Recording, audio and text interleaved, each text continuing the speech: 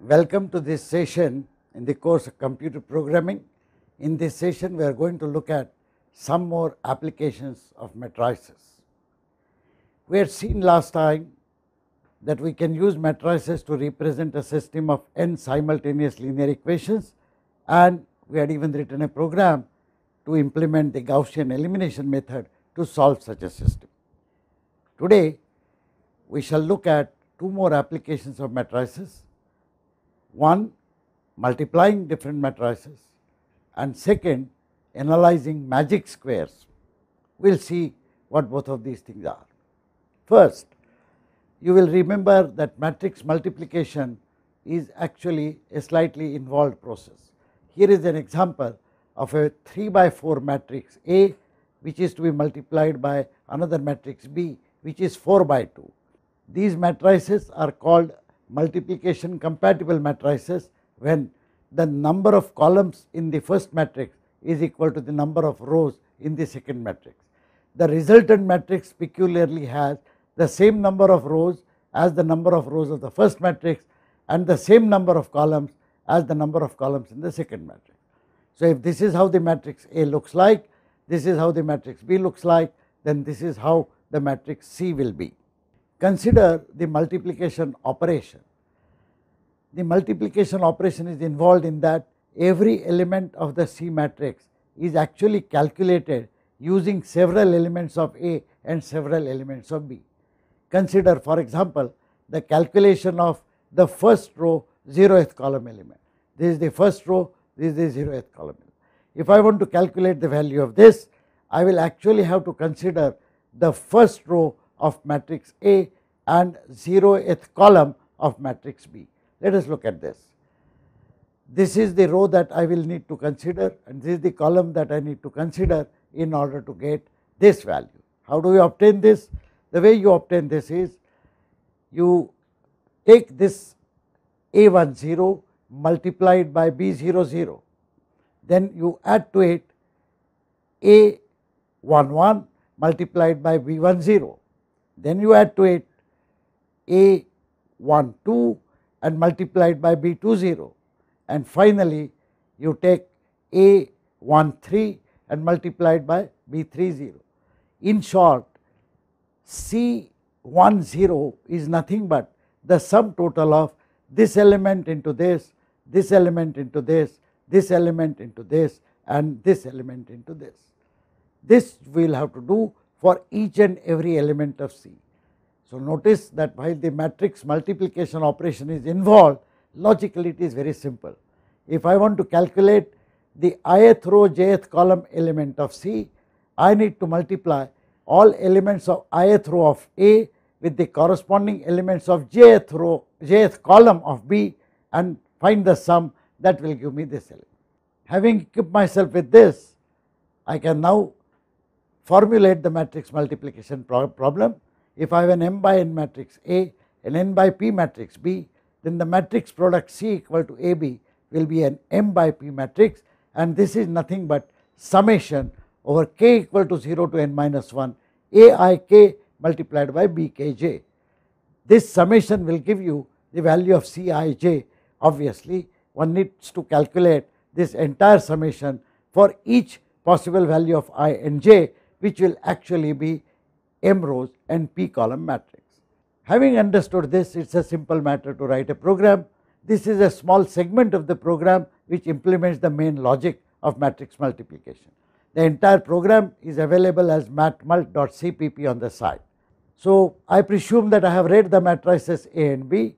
Having read the matrices, I set up an iteration to vary I from 0 to m minus 1. Within that, I set up a nested iteration to vary j from 0 to p minus 1. Notice that this iteration will complete all the calculations for m by p elements of the resultant matrix. The resultant matrix C is initialized, that I comma jth element is initialized to 0, and now I have to accumulate in this the sum which we just saw to be calculated. So the sigma k equal to 0 to n minus 1 is calculated by this do loop, where Cij is augmented by aik into bkj. Once this loop is over, the same thing is to be done for other values of j and for all values of I. When I complete these 3 nested iterations, I will simply have the resultant matrix and I can output the result matrix C. Notice how simple the program is. We now look at magic squares. Magic square is an interesting square. It is an n by n square in its basic form, which contains unique positive integers. The positive integers are arranged such that the sum of elements of every row and every column is same. Here is an example: 816, 357, 492. Let us look at the sums. 3 plus 5 plus 7 is 15, 8 plus 1 plus 6 is 15, 6 plus 7 plus 2 is also 15. Additionally, this diagonal 6 plus 5 plus 4 is also 15. The other diagonal 8 plus 5 plus 2 is also 15. Very interesting matrix, isn't it? These matrices were known to Chinese. They call them Lo Shu square. A 3 by 3 magic square was well known to Indians since Vedic times. So, it is a very ancient observation of such matrices. Today, we simply attempt to solve a problem which says, if somebody gives me an n by n matrix which has n rows and n columns, it will have 2 diagonals, of course. We want to test whether such a given matrix is a magic square or not. And how do we test it? Well, the algorithm is very clear from the properties of the magic square. First, find out what should be the sum. We have not commented on this, but it so happens that for normal magic square of the size n by n, the sum of each row, column and diagonal is n into n star n plus 1 divided by 2. So, if any sum is not equal to this, then this square is not a magic square. So, you calculate sums of rows and columns, calculate the sums of 2 diagonals, compare each with this value. If it is same, good, the square is a magic square, otherwise not. We will need arrays of size n to store these sums. Observe that I have an n by n matrix. So, number of rows are also n. So, that means I will have a vector of n elements to store row sums and another vector or another array of n elements to store column sums. I will calculate these sums and check if these sums are equal to the required sum. Let us look at this program, magic.cpp. Int main, I have a square matrix 20 by 20. I have n as the size, ij as the index variable and sum as a variable that I will use for temporarily storing some value. As we decided, we will have an array of 20 elements to store row sums, another array to store column sums. There are only 2 diagonals independent of the size of the array, therefore 2 simple variables d1 sum and d2 sum are good enough. These will store the sums of the 2 diagonals. I first read the value of n, next I read the values of all the elements of the matrix. So, I run a nested iteration for I equal to 0 to n minus 1 and j equal to 0 to n minus 1 and input values I comma jth element of the square. Having read this value, I now initialize my row sum and column sum arrays to 0. They must initially be 0 because I will be accumulating the values in the ith row and values in the jth column or ith column, etc. into these. Let us look at the next part of the program. I calculate the sum for this being n into n magic square. If this input square has to be an n by n magic square, then the sum must be equal to this. This was the purpose of declaring the variable sum. Now, I will find the row sums and check against the required sum. So, here is the way I find the row sum.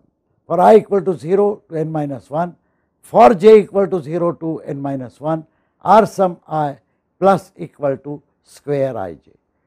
Remember that this is nothing but r sum I equal to r sum I plus square ij. What am I doing? I am taking all the elements of ith row and adding them into the ith element of r sum. When I complete this, I would have calculated the sum of the ith row. I compare it. If it does not compare properly, then I simply say it is not a magic square. I need not calculate the remaining sums at all. I can simply return with an error code, which incidentally I have used to be 1. If however the sum is same, I will go back and calculate the same row sum for another row I equal to 1, I equal to 2, etc., etc. This part completely checks whether row sums are as required or not. In exactly the same fashion, I can find the column sums and check against the required sum. Here I vary j from 0 to n minus 1, and for each value of j I vary I from 0 to n minus 1. I now calculate C sum j plus equal to square ij. This will calculate the sum of the jth column of the matrix, and if this sum is not equal to sum, I again get out, but if it is, then I do the same thing for all the columns. Remember that there is no sanctity of putting j here and I here. The question is whether I am iterating over all the columns or not, and as long as I appropriately choose these, I can choose I or j or any other variable in any fashion that we want.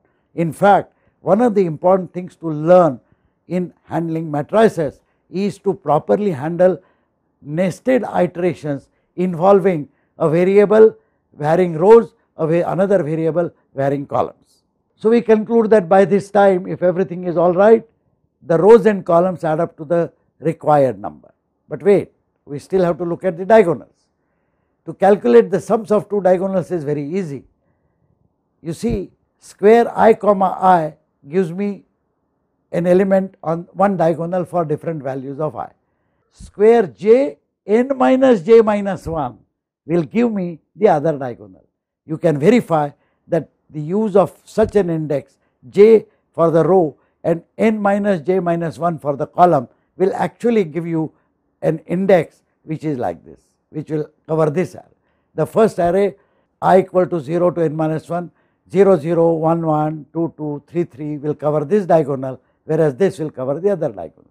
Having found both the sums, I simply check whether each of the sums is same as the given sum or not, or required sum or not. If it is not, it is not a magic square, I get out. Same thing with D2 sum. If everything is all right, if I have reached this point, then the square is indeed a magic square, and I declare that the given matrix is a magic square. So interesting example. We now learnt about the magic squares, and we also saw how to manipulate matrices in order to find their row sums, column sums, diagonal sums, etc., etc. We also wrote a program in this session for multiplying matrices, a simple and elegant program, but which can do a lot of computations even for a 100 by 100 matrix. These programs, as I mentioned, are available in the files matmult.cpp and magic.cpp. Please download and compile these programs and run them with your own input. Thank you very much.